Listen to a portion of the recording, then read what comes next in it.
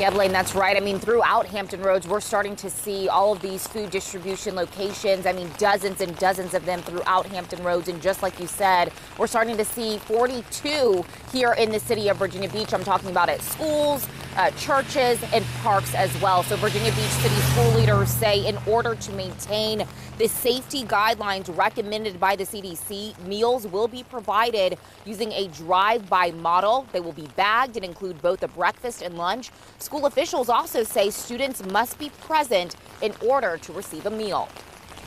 For many of these families, school meals are a lifeline and a way of accessing quality nutrition during the school day. So now we want to make sure that students who are accessing meals at school can access those meals at home. And we know that our food insecure families, our working families, are going to shoulder a lot of the burden of this pandemic, whether it's through community quarantine, lost wages, income disruption, school closures, and we want to do everything we can to support those families.